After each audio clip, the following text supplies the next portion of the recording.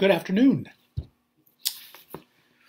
This is Father Tim Friedrichsen coming to you live from my office in the St. Bernard Rectory with another Children's Bible Corner. Today I want to talk a little bit about the celebration that we're going to have tonight. I hope some of you tune in and watch that, or you might be planning to join us for the 10 a.m. Mass tomorrow on Easter Sunday, or both. Why not? What else do we have to do, right? So anyway, tonight is what's called the Easter Vigil. And a vigil is a watching, a waiting. So what we're doing is watching and waiting for Easter. The other day when I talked to you about the Last Supper and how the Gospels report that that was a Passover meal that Jesus celebrated with his disciples, I mentioned that that Passover was a meal to remember and to make present again the experience of being freed from the land of Egypt and being formed into God's people. And now we celebrate that Passover as a Christian Passover when our Lord Jesus, because of his life, death, and resurrection, frees us from sin and forms us into the people of God, to brothers and sisters in Christ, to children of God the Father, enlivened by the Holy Spirit. And we celebrate this vigil tonight during the night. So we wait until it starts getting dark. So we celebrate it starting tonight at 8 p.m. Now, why do we do that? Well, in Jesus' day, Jesus' people, the Jewish people, counted days from evening to the following evening. So when the sun goes down, that's when the day begins. And then it ends the next time the sun goes down. So from evening to evening, so to speak. Okay? So the Easter Vigil is a celebration that refers to the time, sometime in the night, Jesus is raised from the dead, or rises from the dead. It's put both ways in the Bible. And I see I have a time, somebody asking, the time for the Mass tonight is 8 p.m. So I'll remind me to ask or say that again a number of times. So anyway, so sometime between sundown on this night and sunrise, what we would call tomorrow morning, but they would say the morning of this day, Jesus rises from the dead. Transformed, a new resurrected life. And so we celebrate in the night. There are two times in the liturgical year where the church really asks that we celebrate in the night. The Easter Vigil, and then also the Christmas Mass in the night. And traditionally that was always at midnight, and we had that this year here at Breda. At the Passover meal, the youngest member of the family, because the whole family would be together, maybe some relatives too, however many people to eat the Passover lamb and all the food that was prepared. And our Jewish brothers and sisters who are celebrating their Passover now are like you and me. They have to do it virtually. So families are gathering using FaceTime or Facebook or Zoom or whatever works, right? So we're gathering with people virtually. So that changes things a little bit. But the youngest person of the family would always ask a question, a simple question. Why is this night different from any other night? And for the Jewish people, For Jesus, when he was growing up, the answer to that question was because on this night, God passed over our houses, spared us so that he might free us from slavery and bring us into the promised land. For you and me, why is this night different from any other night? Because on this night, we celebrate the night sometime between sun going down and some sun coming up. Jesus rises from the dead and wins a new victory that frees us even further, frees us from sin and from death. Ultimately, though we will physically die, we will live with him in resurrected life. So this night is so special. Tonight at the Easter Vigil, if you do watch, again, starting at 8 p.m., I think Father Pick is helping me out here. He also wrote Carroll on a little note there, so that's good. I need all the help I can get. He's a good helper.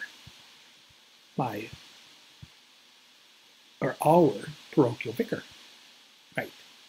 Our associate pastor. He, by the way, is going to be presiding tonight.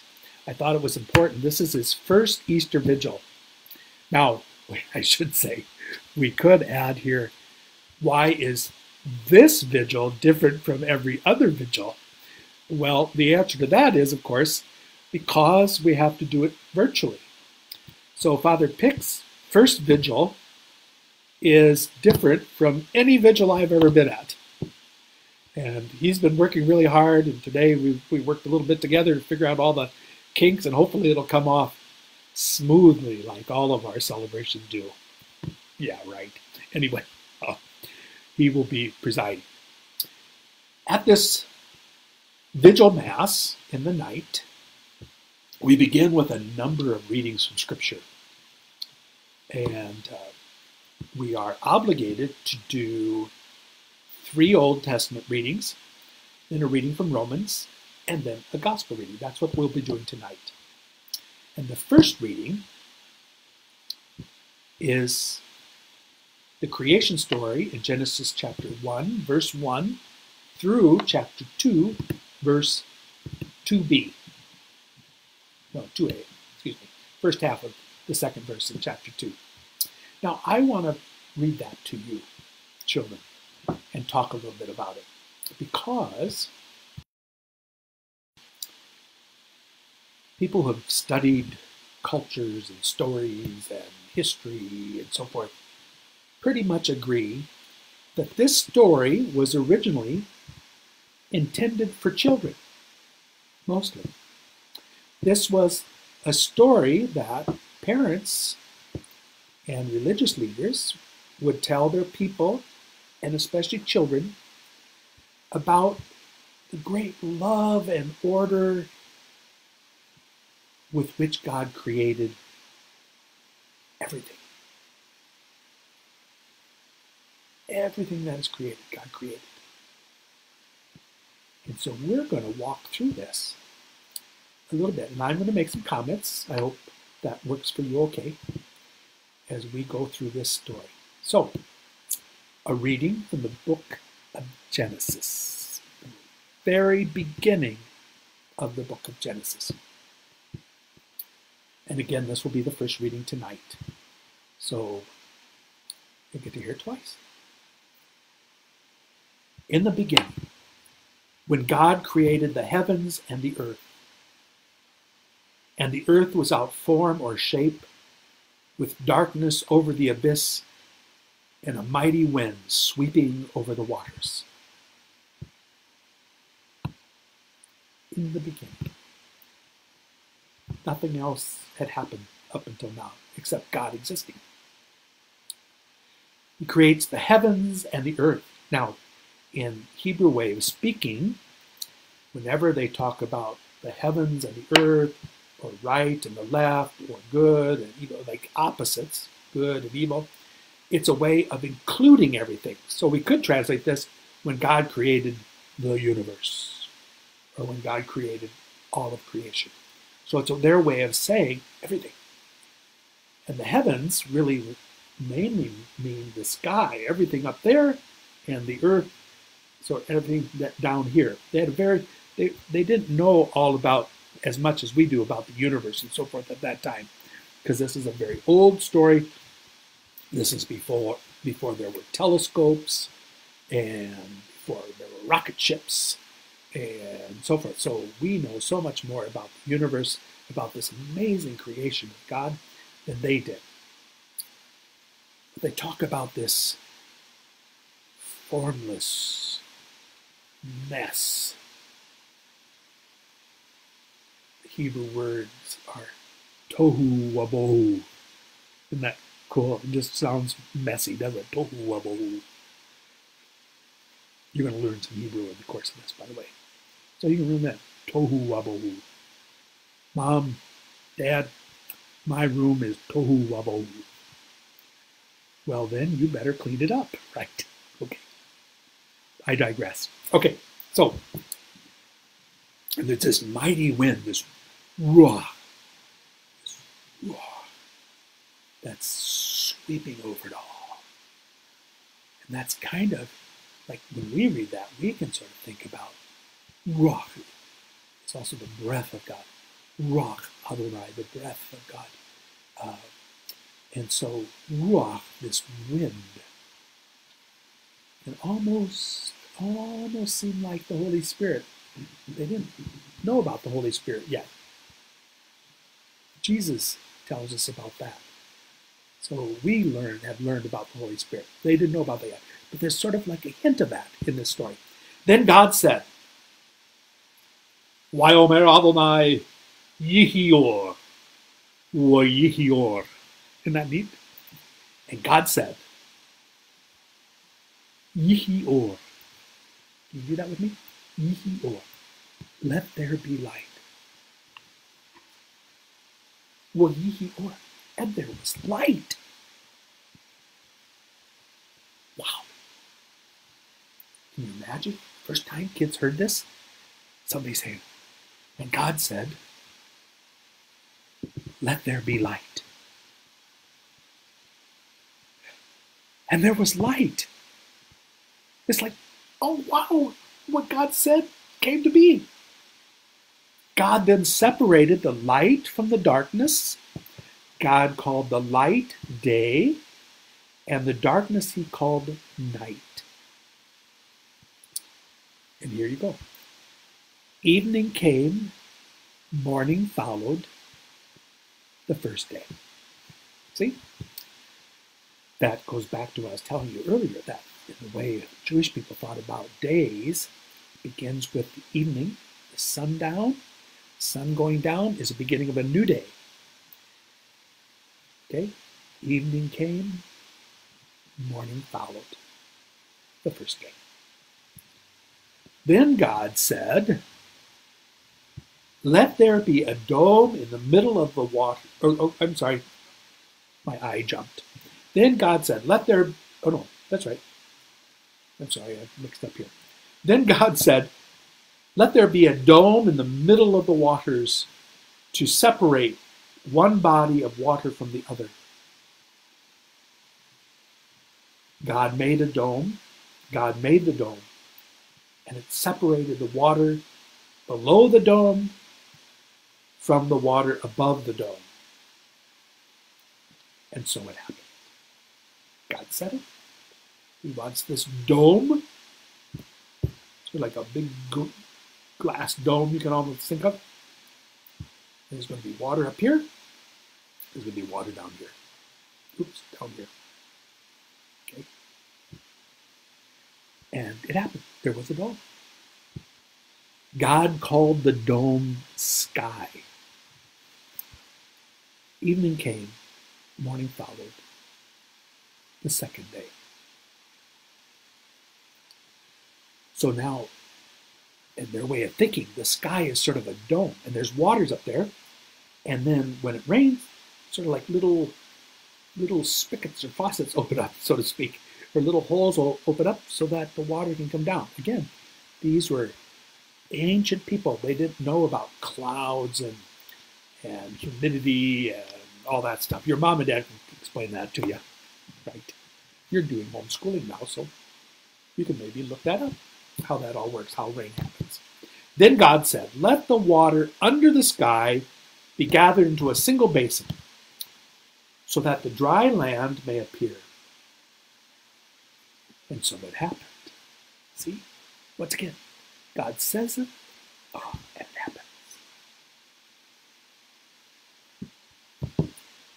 The water under the sky was gathered into its basin, and the dry land appeared.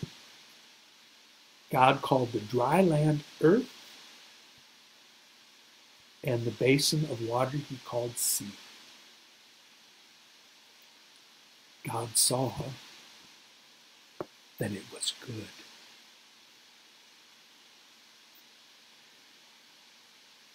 Then God said, let the earth bring forth vegetation, every kind of plant that bears seed, and every kind of fruit tree on earth that bears fruit with its seed in it. And so it happened. The earth brought forth vegetation, every kind of plant that bears seed, and every kind of fruit tree that bears fruit with its seed in it. God saw that it was good. Evening came, morning followed, the third day. Now notice, in these first 3 days, these are called the days of separation. So, I don't know if you've ever moved. I've had to move a number of times because I was going to school, and a different school, and this parish, and that parish, and so forth. I don't much like moving. It's a lot of work. But one of the things you kind of do is you pack everything up and you put it all on a moving truck or whatever, in the back of some pickups or whatever, and it's sort of a tohu wabohu. It's a mess. It's an abyss. It's this mess of stuff. And then the first thing you do, as things start being brought into your new house, as they were done here at Breda when Father Tim and I moved in, we had people helping us, wonderful people, family members. I had some former parishioners, friends, just so helpful.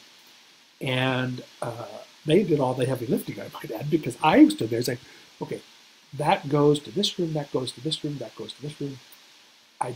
We did separation, right?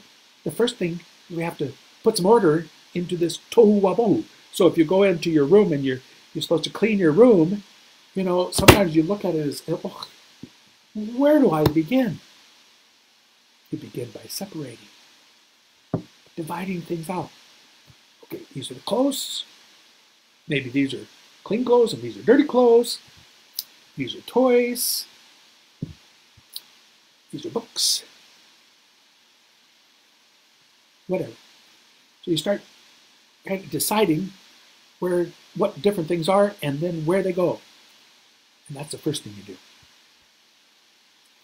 And now on the third day, because God has the order done, light, darkness, sky, earth, well, water's above the sky, water below, dry land, earth, and the seas, ponds, and all of that, rivers. Now he can start decorating. And he does that by first bringing forth all this vegetation on the earth, all the plants, and so forth. So this is a way for God to begin making this order beautiful. And sort of like when you move into a new place and you're trying to decide, well, I got these pictures I want to hang, or maybe this artwork I want to hang, or these crosses or crucifixes or other religious items. Want to make our place look beautiful, make it homey, right? So after we get things all separated and moved in the right rooms, then we can start making a decision of where we put things, how we decorate. And that's what God is doing. Then God said, "Let there be lights in the dome of the sky to separate day from night. Let them mark the seasons, the days, and the years, and serve as lights in the dome of the sky to illuminate the earth." And so it happened. God said, "Let this happen," and it happened. "Let there be light, yihi or," and there was light, yihi or. Now there are many lights. God made two great lights, the greater one to govern the day, and the lesser one to govern the night, and the stars. So the sun, the moon, and the stars. Up until now, it was just, I guess, a black dome. But now it's got light. Beautiful lights. So sometimes that's something you do at a new place too. It's like, oh, I'd like to put this light here, this lamp there, and so forth, to make it all homey and make sure I can find my way through the house. God set them, let's see, where did we start? Or stop, excuse me. God set them in the dome of the sky to illuminate the earth, to govern the day and the night, and to separate the light from the darkness. God saw that it was good. Evening came, and morning followed the fourth day. Then God said, "Let the water teem with an abundance of living creatures, and on the earth let birds fly beneath the dome of the sky." God created the great sea monsters and all kinds of crawling living creatures with which the water teems, and all kinds of winged birds. God saw that it was good, and God blessed them, saying, "Be fertile, multiply, and fill the water of the seas, and let the birds multiply on the earth." Evening came, and morning followed the fifth day. Then God said, let the earth bring forth every kind of living creature, tame animals, crawling things, every kind of wild animal." And so it happened. God made every kind of wild animal, every kind of tame animal, and every kind of thing that crawls on the ground. You see how repetitive this is? It's easy to remember. God said, "Let this happen," and then it says that it happened, almost in the same words. It's almost like a poem, Okay?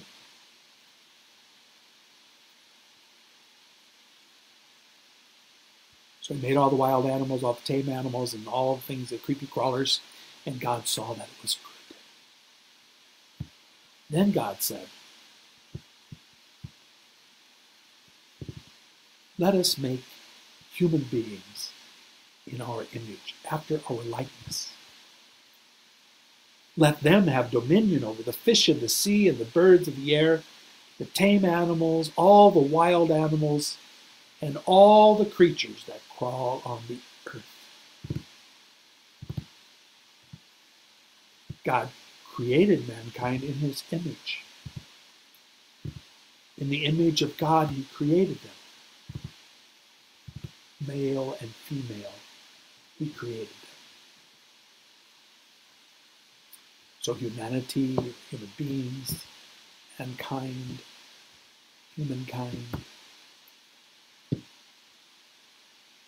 male and female.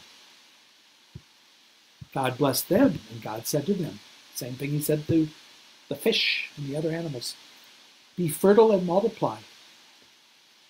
It's God saying, I want a lot of people. I want a lot of people to be my people. "Be fertile and multiply, fill the earth and subdue it. Have dominion over the fish of the sea and the birds of the air and all the living things that crawl on the earth." God also said, "See, I give you every seed-bearing plant on all the earth, and every tree that has seed-bearing fruit on it to be your food." And to all the wild animals, all the birds of the air, and all the living creatures that crawl on earth, I give all the green plants for food. And so it happened.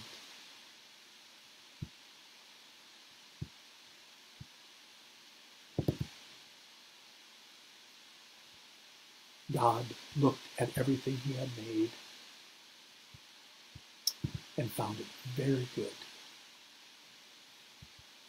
Evening came, morning followed, the sixth day. So we had 3 days of separation, and on the third day we had 2 actions. Separation of the dry land and the watery seas and so forth. And then the first act of decoration. All the plants and so forth. And so now we have 3 more days, 3 days of decoration, the 4th, 5th, and 6th. But on the 6th day, we have 2 actions again. God creates all the animals and creepy crawlers. And then God creates human beings, male and female.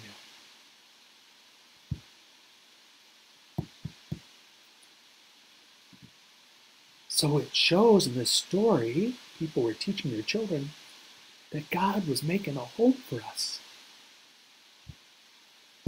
He was making all this creation for us. And because of that, we have a great responsibility. And unfortunately, many people have misunderstood this dominion. Some people think, well, that just means I can do whatever I want. Doesn't matter what I do to the creation. Well, that's not how God treats creation. He orders it. He makes it beautiful. He makes it a place where we human beings can live and be nourished by the food of the plants and the animals and the fish and the birds.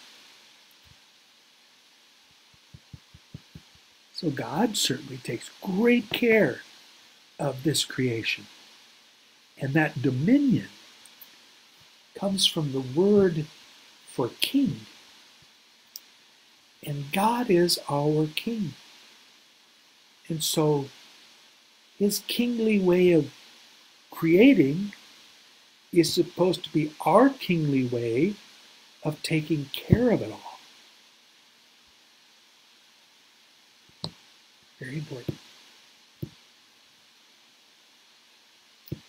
So we do things that take care of the earth.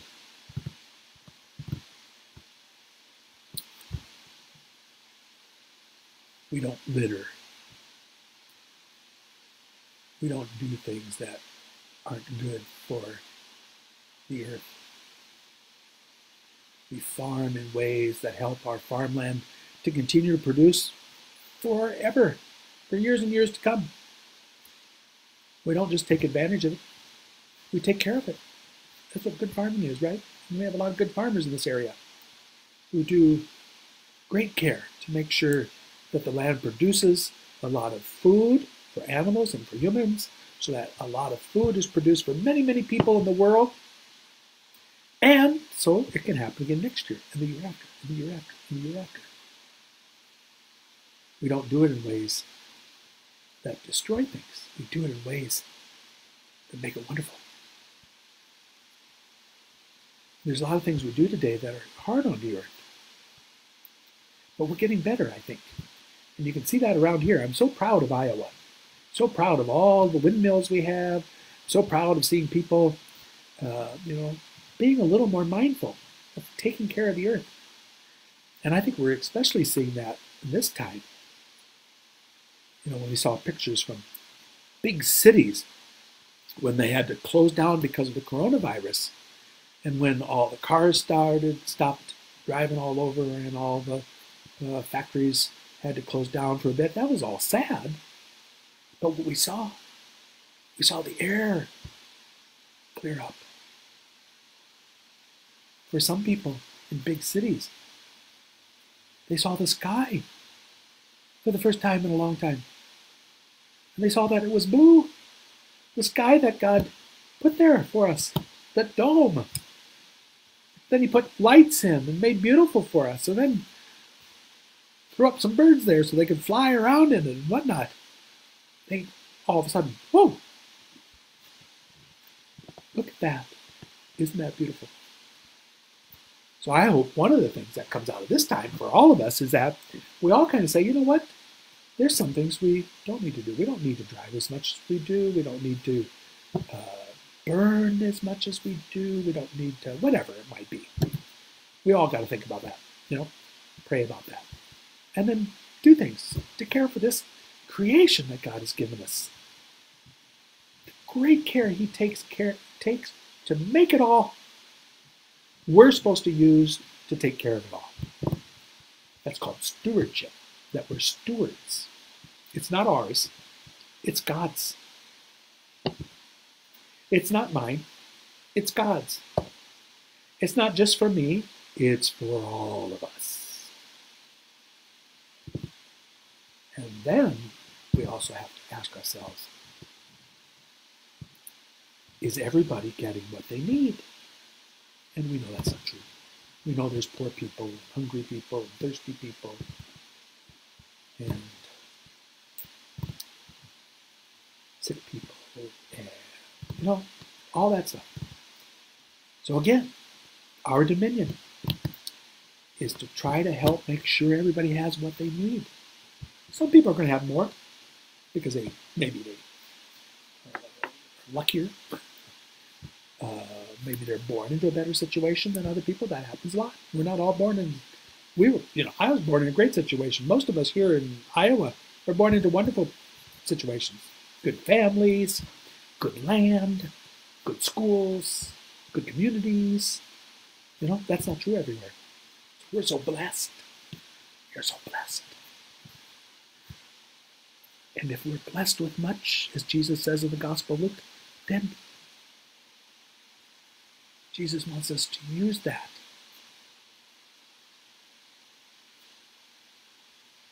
The one who is blessed much has much responsibility. And we've all been blessed by this beautiful creation that God has made. And so we have this responsibility, this dominion. Dominion doesn't mean rule like under my thumb. Dominion means,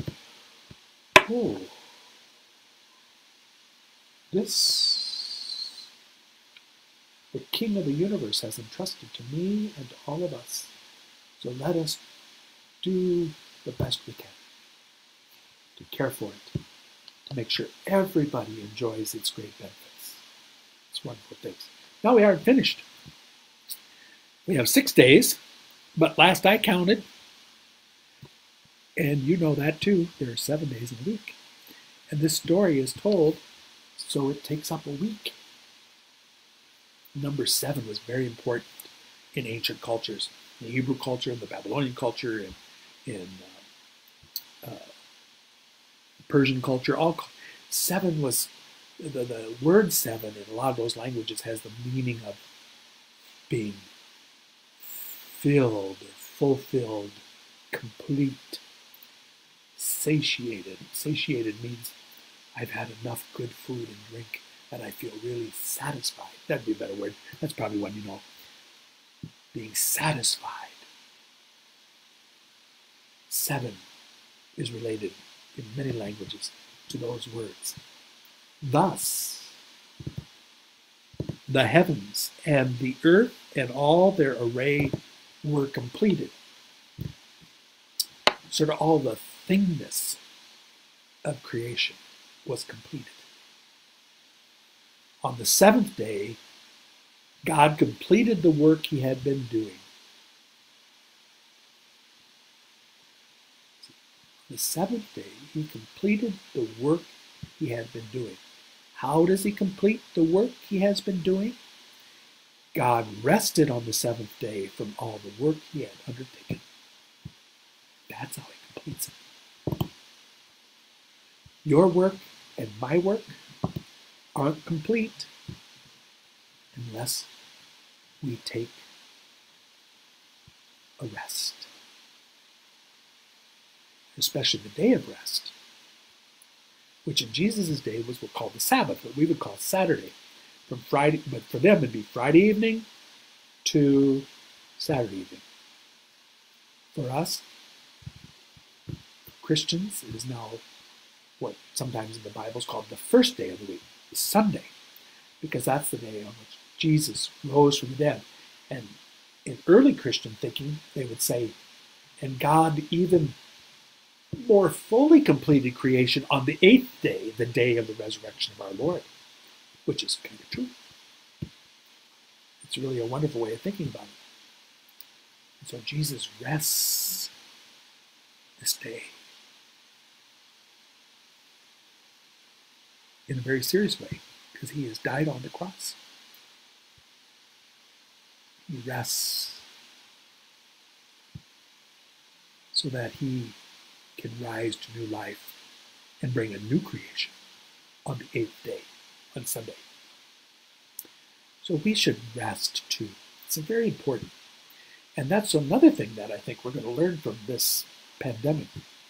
There are many people who are working very, very hard in all sorts of ways. And God love them, to make sure we have what we need. And especially people who are working to take care of the sick and people who are suffering and so forth. Oh, they're working hard. They're working hard. But I hope that all of us, as we come through this, whether we're working really hard or having extra time to rest, that we remember God wants us to rest. And we modern human beings are not real good at that. Anyway, God rested on the 7th day from all the work he had undertaken. God blessed the 7th day and made it holy. Come back to that in a second. Because on it, he rested from all the work he had done in creation. There's 2 words I want to talk about before I close up this little lesson, okay? First is good. God saw that it was good. You heard that, right? A number of times. And then at the end, when all this stuff was created and human beings are created, God saw that it was very good.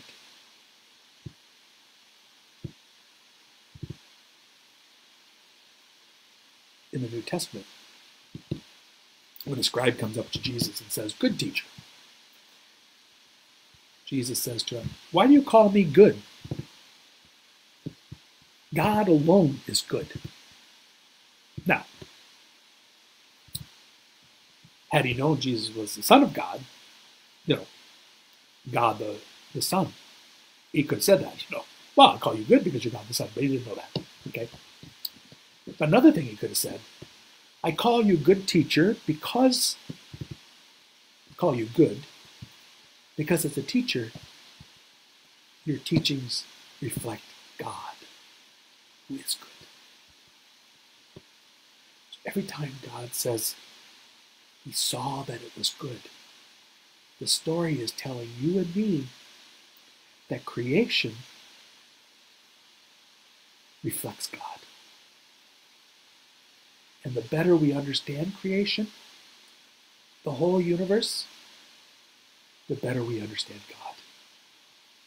It's not always easy to figure that out, but that's why in the Catholic Church we've always had great scientists and great thinkers and great artists, and because everything that is good and beautiful reflects God and helps us to know God better. So whenever you're learning, in some ways, all of that learning helps us to realize, wow, isn't God fantastic? He is awesome. I mean, you can't even think of it. It's just way over the top how wonderful God is.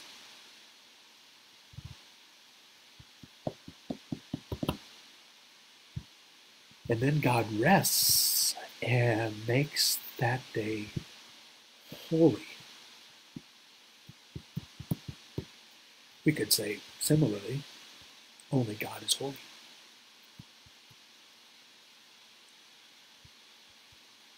But we are holy because God has made us good. In our nature, we reflect God because we are made in his image and likeness. So we are good. And to be holy means that in addition to being good, we're set apart for a purpose, for a mission. In this story, one of the main things is we're set apart to be the stewards, the one creature, we're creatures just like, in some ways, like the other animals and so forth, but we're the creature that has the greatest responsibility because God has given us so much, his image and likeness, ways of thinking that are advanced.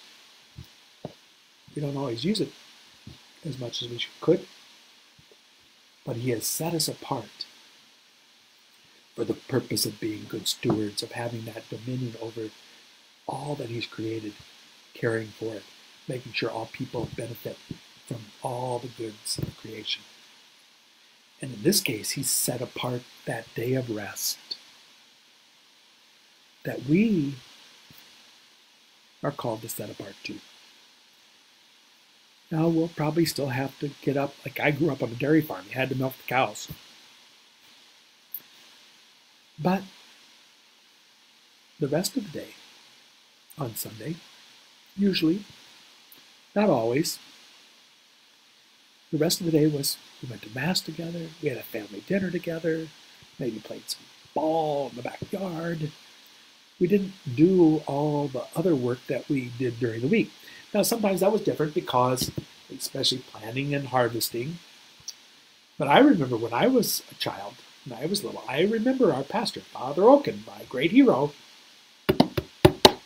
He would say, well, you know, it's been a little bit wet this week. Didn't have much of a chance to get out in the field. So I give you permission, or I dispense you from the obligation of resting today. Sort of saying, well, you had some rest early in the week, so today, since we have to get the crop in, you can go do it. But the priest gave us the permission. Yeah, nobody asked me about that anymore, which I'm fine with, by the way, because I don't want to be responsible for other people's choices. It's hard enough to be responsible for my own choices. So my purpose is to help people make good choices, just as all of us do to a certain degree. Parents help us make good choices. Teachers help us make good choices. Law enforcement people help us make good choices. But we're set aside. We're set apart for this great role of caring for creation. And the seventh day, or in our case, the eighth day, the day of the Lord's resurrection, is set apart and made holy so that we might rest and be rejuvenated and recreated in God.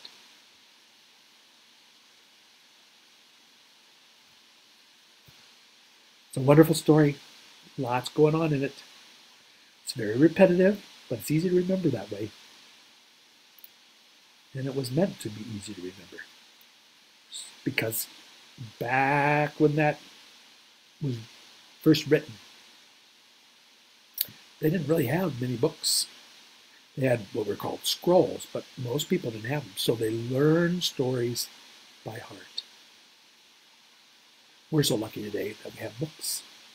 So if I don't quite remember how that went, we can look it up and reread it.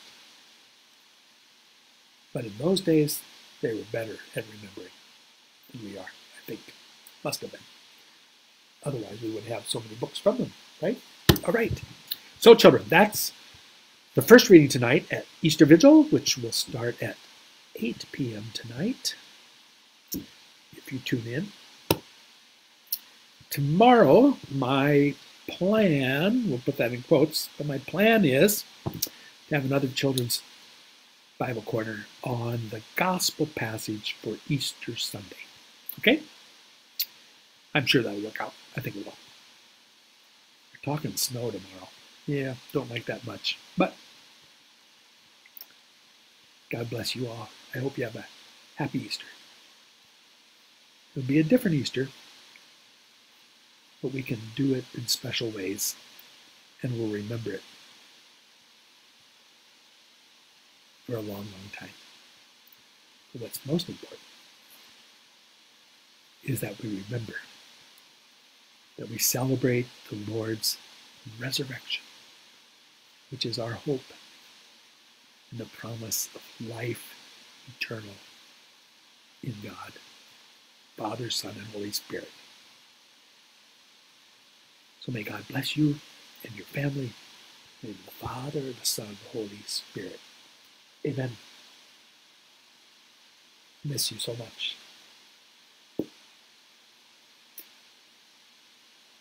And Father Tim and I love you so much, because you're all God's children. Take care.